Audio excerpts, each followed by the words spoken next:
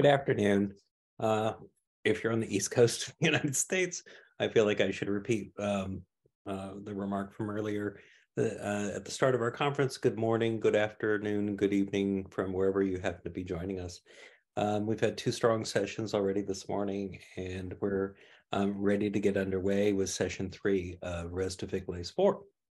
Our next speaker is going to be Lylaah Bhalerao. Lylaah is a second-year PhD student and Fulbright scholar at the Institute for the Study of the Ancient World, NYU. She's also currently serving as president of the ISAW Student Council and an NYU Social Sector Leadership Diversity Fellow. Lylaah gained her BA and MPhil with distinction in classics at the University of Cambridge, with a focus on decolonial approaches to Greek art and archaeology. She's continuing this commitment to decolonial practice in museum spaces, working in New York and Athens, and is also developing the idea of the Black Mediterranean as conveyed by ancient Mediterranean art. Please welcome Lylaah, whose paper is entitled Black Carthage, Rethinking Perceptions and Presentations of Race in the Punic City. Welcome, Lylaah. Thank you very much, Joe, for that introduction. Hi, everyone. Happy Friday and Ramadan Mubarak if you're observing the holy month. I'd like to thank Hannah and Joe for organizing this and bringing us all together, and my fellow panelists for sharing space with me today, and also to everyone who is tuning in. I know that there are lots of exciting, interesting events happening this weekend, so thank you for taking the time to listen to what we have to say. Today, I'll be talking about Black Carthage and rethinking perceptions and presentations of race at Carthage in the Punic city. In Naples, among the vast collection of Pompeian wall paintings that there are two in particular that transport viewers from the shores of Roman southern Italy to Punic, North Africa. The focus of each composition is a Carthaginian woman who kills herself to protect her city at a critical point in its history. The first painting on the left is set in Carthage, and it depicts Queen Dido after Aeneas has abandoned her. In fact, his ship can be seen sailing away in the top. And this is in the moment right before she commits suicide. It featured in the exhibition Pompeian Color, The Life of Roman Painting at the Institute for the Study of the Ancient World, where, as you just heard, I study and I also work as a docent. This painting is therefore very familiar to me, and I have spent a lot of time thinking about it and talking about it to a wide audience, the experiences of which I will draw on in this paper. The second painting on the right is a historical one, and it is set in Numidia, but it too features the suicide of a Carthaginian noblewoman, Sophonisba. Sophonisba was the daughter of the Carthaginian general Hasdrubal, who fought in the Second Punic War, and she was married to two Numidian kings, Syphax and Massinissa, the latter of whom was her true love. However, Massinissa was allied with Scipio during the wars and did not want to become an enemy of Rome by marrying her. And so he asked her to die like a true Carthaginian woman, perhaps even evoking Dido, and she did so by drinking a cup of poison. This is the moment represented in the painting. The central female figure, Sophonisba, holds a silver bowl as she leans against a man we can presume is Massinissa. Through paintings that depict these moments in myth or history, the Pompeians were clearly providing commentary on the Punic Wars between Rome and Carthage that occurred 200 years prior. And in the 1st century CE, which is where we are now, scenes of North African noblewomen committing suicide would be read as references to that most notorious North African queen, Cleopatra. In fact, the Sophonisba painting had previously been interpreted as a depiction of Cleopatra's suicide, but now the consensus is that it is a depiction of Sophonisba. The paintings are thus multi-temporal, as they refer to and evoke multiple episodes of history at the same time. However, the main characters of each painting, Dido and Sophonisba, are not necessarily the women who catch our eye. Instead of focusing on them, our attention is drawn to the women with dark skin who appear in seemingly servile positions on the left in each painting, and both of whom seem to look outside of the frame to the viewer. The presence of these figures has largely stumbled scholars since the paintings were unearthed, and been largely inexplicable until now. Why would a painter choose to include a dark-skinned figure? What does it add to the scene or the narrative?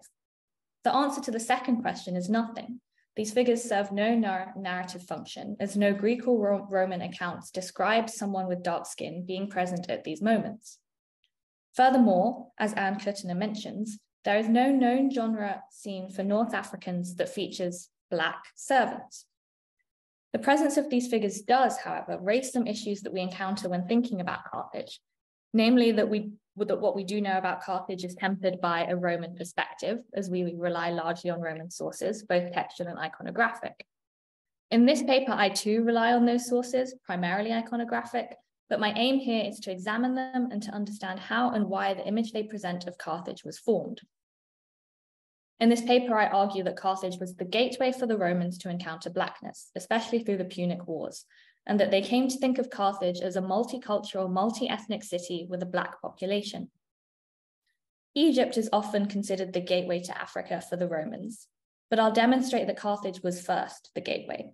Once the Romans conquered Egypt 2 centuries later, Carthage as a concept became a suitable canvas on which to paint, oftentimes literally, as we can see here, their presupposed ideas about Egypt and Africa, as we see in these 2 scenes. I'm not arguing that the Romans thought of Carthage as a Black civilization or that all Carthaginians were Black. I also recognize that those who are dark-skinned are still presented as an unequal minority, and even in some cases as non-Carthaginian. By reflecting on the Blackness of Carthage, we can also resituate it within Africa and think of it as an African, not just a Mediterranean, civilization. If we are to tackle the question of Blackness in Carthage, or the potential presence of Black people like these 2 figures, the problem is twofold. Not only do we have little primary evidence from Carthage as is, we also know very little about Black communities in the ancient Mediterranean, let alone any self-representation, either written or artistic, from them. Again, our evidence is from the perspective of Greek or Roman authors and artists. To quote Gayatri Spivak, these women are the subaltern and they cannot speak. Before we proceed, we must ask, can we even say that these figures are Black? We don't want to reproduce racializing stereotypes by making assumptions about their race or ethnicity based on their physical features, and yet often that is the only evidence we have. Let me offer an example from my own experience working with the Dido painting as a tour guide. On my tours, when we would get to the painting, I would ask visitors what they noticed, and often the first things they would say would be about the dark-skinned woman. The obvious and least problematic comment I heard, mostly because it's stating the obvious, is people would say that she has much darker skin than the other figures. However, it was often followed by a qualifying statement, like, and yet she is still so beautiful. Some visitors made more problematic comments about her physical appearance, such as saying that she has kinky hair. These are judgments made based solely on physical features, and they are all racializing statements, reminding us of the problems of drawing conclusions about race from a figure's features alone. Another question we face is, what does Blackness even mean in this context? In North America, Blackness has been formed in a dichotomy with whiteness, informed by the racial dynamics of Atlantic slavery, in which Blackness was restricted to people originally from sub-Saharan Africa. My understanding of Blackness aims to move away from this binary to become broader and more inclusive. In many ways, it is closer or reminiscent of a British understanding of Blackness, which has sometimes been referred to as political Blackness, which has historically included North Africans and South Asians as well. An example I always give to explain this point is that there is a women's charity founded in West London called the Southall Black Sisters, and it was founded and is still run by South Asian women for women of colour who are victims of domestic violence. In the context of Carthage, this understanding of Blackness can bypass the semantics of which part of Africa or distinct ethnic group certain figures may come from, which I find can be a futile and uninformative exercise. It can also avoid this issue of reproducing racializing stereotypes. So, where does this leave the 2 dark-skinned women we see in these Pompeian paintings? When I approach such figures, I like to use Black feminist scholarship, especially the work of Saidiya Hartman and Shelley Haley. In doing so, I posit that we can make space in our understanding of antiquity for what these figures and others like them can tell us, rather than just focusing on what they cannot tell us. But this is not an uncomplicated task. How do we heed Haley's now 30-year exhortation to remember to reclaim, to re-empower the ancient African woman, while recognizing the inequality inherent in the lack of evidence and self-representation, and also inventing a fantasy that suits our interests and conveniently answers our questions? Saidiya Hartman warns us against committing further violence in our own active narration, but also asks, is it possible to exceed or negotiate the constitutive limits of the archive? As a solution to this problem, she proposes a writing practice called critical fabulation. I will aim to employ critical fabulation in the case of these two figures, using the possibilities of their stories and identities as a gateway of their own, a gateway to exploring the potentialities of Blackness at Carthage. When visitors to our exhibition at Eyesore saw the dark-skinned woman in the Dido painting, many would say, she's Black, so she must be a slave. This is another of their extremely problematic comments, and it is based on that same American understanding of Blackness that I'm trying to move beyond. We cannot apply that to antiquity because the same association between Blackness and slavery did not necessarily exist. However, we also cannot discount the possibility that the figure and the one in the Sophonisba painting is an enslaved woman. They are both depicted in servile positions. They are attending the noble women in the center. And the dark-skinned woman in the Dido painting also offers Dido an object and puts her in a functional role. Moses Finley did not include Carthage in his analysis of ancient slaveholding societies, but subsequent scholars of ancient slavery have argued that he was mistaken to overlook the Punic system, notably Noel Lenski and Dexter Hoyos. Lenski, in fact, states that large-scale slaveholding was a foundational element of Punic Carthage. Furthermore, as Hoyos argues, Carthage had potteries, foundries, dockyards, and harbors that required a large working population, which likely relied on enslaved peoples and other immigrants from Libya and beyond. And there would have been even more enslaved people working on estates in the country. The scale of Carthage's enslaved population in the Punic period is also a recurring theme in textual evidence, as it was noticed by the Romans during their encounters with Carthage during the Punic Wars. So where did these enslaved people possibly come from? Some scholars, like Jean Leclanc, have claimed that Punic Carthage provided Black slaves to the North Mediterranean to a greater extent than Egypt, which is often considered the slave trading hub for Black slaves. Because at this time, the Ptolemies had taken measures against the export of Egyptian slaves to the North. Considering all of this, a picture begins to emerge of Carthage as having a large enslaved population, among whom were probably Black Africans, meaning that it is possible the two women in the paintings represent slaves. More convincing to me, though, is the possibility that they are local women from Black communities. Punic Carthage has recently been described as a diverse and multicultural city, but a deeper explanation of what that means, especially concerning ethnicity, is hardly given. Could the dark-skinned women in the paintings be iconographic evidence of that diversity, or at least of the perception by the Romans of that diversity? It will become clear throughout the rest of my presentation that it is very likely that Carthage had a Black community among its population due to its connections with other African civilizations to the east, west, and even to the south across the Sahara. We can use the Dido painting to think about diversity at the foundation of the city. Scholarship from the last 5 years or so has emphasized the fact that the foundation of Carthage involved African communities, not just Phoenicians, and points to Numidians in particular. This is supported by evidence from burials in the Tunisian Sahel. Textual sources also attest to intermarriage between Phoenicians and local Africans at the foundation of the city, not least in the story of Iarbas asking for Alyssa's hand in marriage. Claudian, the Roman author, writes that even at the end of the 4th century, Carthaginian women were forced into marrying Ethiopians, producing what he calls discolor infans, which today we might consider as mixed race or biracial children. And what about the issue of Dido and her Africanity? Needless to say, Dido, or Alyssa, was a Phoenician woman. She was Levantine, so she was not of an African race, but she is still a queen of Africa. And in her article, Be Not Afraid of the Dark, Critical Race Theory and Classical Studies, Haley presents an interesting and important way to frame Dido and reclaim her as an African woman, not racially, but ethnically, as someone who is deeply connected to African culture.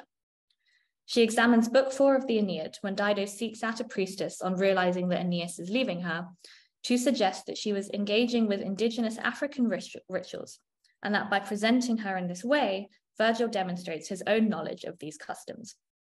In particular, Haley focuses on the description of Dido as having yellow hair, arguing that the specific word used, flaventis, actually has the implication of a transformation, meaning just turned yellow.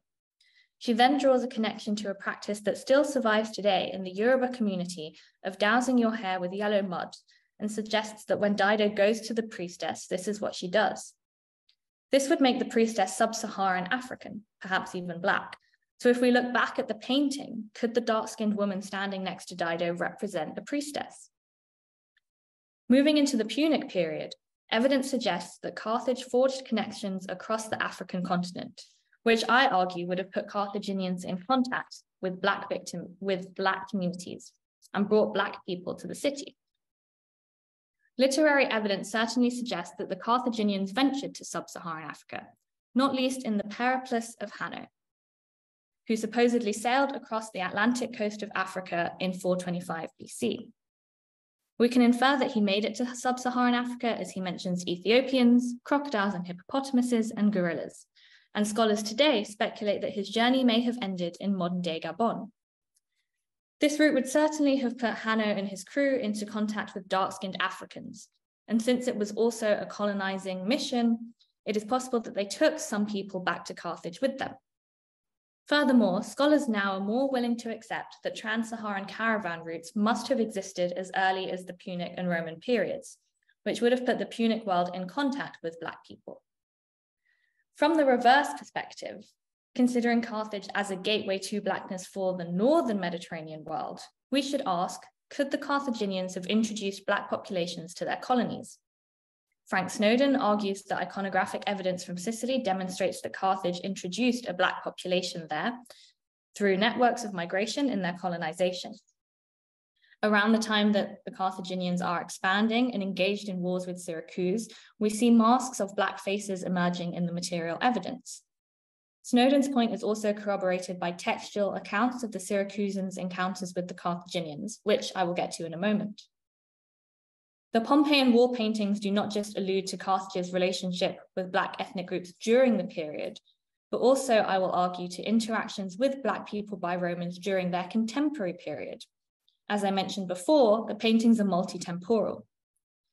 The paintings were produced in the 1st century CE, at a time when the Romans had established the province of Africa, having conquered Carthage and Egypt. The inclusion of dark-skinned figures could well reflect how the Romans conceived of the mixed population of North Africa during their own administrations, and have thought about how they had inherited that from their Carthaginian predecessors. They may have projected this vision onto the Punic past retroactively, and thus created an image of a timeless Africa. Material evidence found in and around Carthage from the Roman imperial period demonstrates that Black people were living in what was Punic territory before it was Roman territory. The Romans who encountered them and depicted them could thus have thought of the area as having long been home to a Black population. At the Antonine Baths at Carthage, which are dated to circa 145 to 62 CE during the reign of Antoninus Pius, 2 Black limestone herms can be found. They are now in the Bardo Museum in Tunisia. They are taken as commemorations, perhaps part of a triumphal monument to a Roman campaign in Africa, either Antoninus's subjugation of an insurrection in North Africa, or perhaps even Julius Maternus's earlier expedition into Africa as far as Nigeria. It is clear that the artist was making racial distinctions between the different ethnic groups subjugated, as is made very clear by the depiction of these two side by side. This increases the case that the artist was trying to portray Blackness in the figure in the left and trying to portray another North African ethnicity in the figure on the right. The herm on the left has also been linked by Ben Russell to a bust in the British Museum from Utica that was described by A.H. Smith as head of a Nubian girl with the hair disposed in rows of corkscrew ringlets formally arranged, slight work and roughly finished. This bust too potentially dates to the Antonine period. What's interesting about the basilica where it was found is that the interior had lots of images of different African communities that had come under Rome's sway. there seems to have been a sculptural program with intended regional relevance to establish Utica as a key hub connecting all the different ethnic groups of Roman North Africa. It's therefore becoming clear that the Romans saw the North Africa of their rule as a multi-ethnic place that did include Blackness. And it's seeming increasingly likely that through their art, like wall paintings and busts, they reflected this back onto early and Punic Carthage.